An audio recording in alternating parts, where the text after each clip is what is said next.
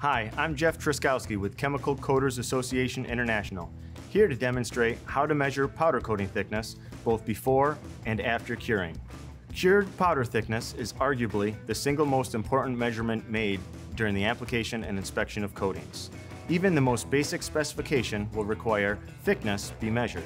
Regular testing can reduce the number of internal reworks and customer returns due to finishing defects.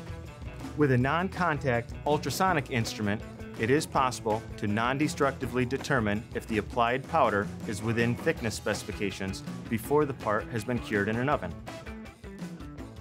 To measure, start with the instrument about 4 inches away from the part and activate the instrument. Using the target grid on the display, easily align the instrument to about 3/4 of an inch away from the part. The instrument will display the predicted cured dry film thickness of the uncured powder.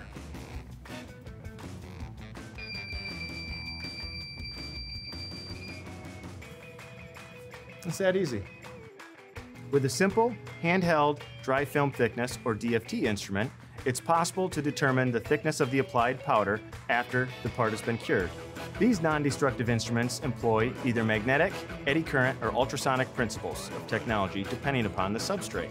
Electronic instruments provide numerous advantages over mechanical gauges, such as the ability to store readings in onboard memory and continually updating statistics, such as average and standard deviation. A built-in USB port and available Wi-Fi and Bluetooth options make it easy to download readings and analyze reports.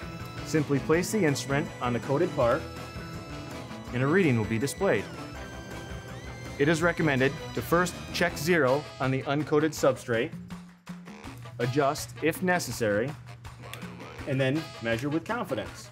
Averaging 3 or more readings provides an accurate representation of the applied powder to the coated part. A simple, handheld dry film thickness instrument is something every coater should have and use daily in their quality control program.